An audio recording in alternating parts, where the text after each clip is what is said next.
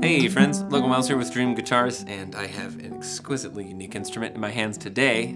This is a Smallman. If you're into classical guitars at all, if you're into Australian style classical guitars, then of course you know Greg Smallman. So this is, the real deal. This is an actual Smallman, and it's a delight to have it in the shop. So there's a bunch of things going on under the hood that make this a Smallman guitar, that make this a unique classical, but the long and short of it is designed in order to support an incredibly thin top, to be as resonant as possible, to be as loud as possible. And this thing really is an insanely loud guitar. It's like, you can hear it before you play it. It's that kind of level of projection. It's pretty intense. And that's with a cedar top too, so keep that in mind. The back and sides are Brazilian rosewood, which just really beautiful stuff, especially the back when we get to that. It's got a very full neck profile.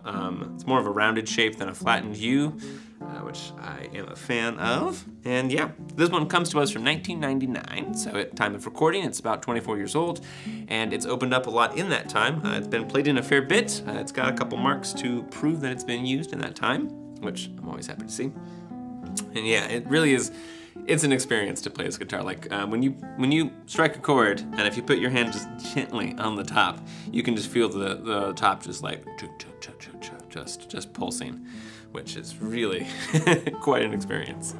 So yeah, let's go ahead and get into it a little bit. Getting on top here. So cedar for the top, again, very thin cedar top, rosewood bridge with a 6-hole tie block, right? Yep. And then the bindings are extra beveled, extra rounded over and smooth, which just feels great. I wish more people did that, so I'm glad to see it here. Now the sides, you get to see some of that rich red hue from Brazilian rosewood, but then it's the back that really sets that off. So what a fantastic set of brass! My gosh, that's so good. I love this, man. We have some really cool feathering figuring here in the center, some nice straight grained elements too. It's just really a great set. And as I pivot the guitar back and forth, and hopefully you can tell that the back is actually arched. So there's a doming to the back, which adds depth to the body, well, adds depth and to the air cavity without making it a super deep guitar. So you got more air to move around and add to projection and the complexity of the voice. But this enables you to do that without it being like a 6-inch deep guitar. So one of those features for you. Now, as we come up the neck, you'll notice that it is, like I said, pretty full in hand, and the profile is, it approaches more of sort of like a steel string D shape than like you would find like a U shape classical.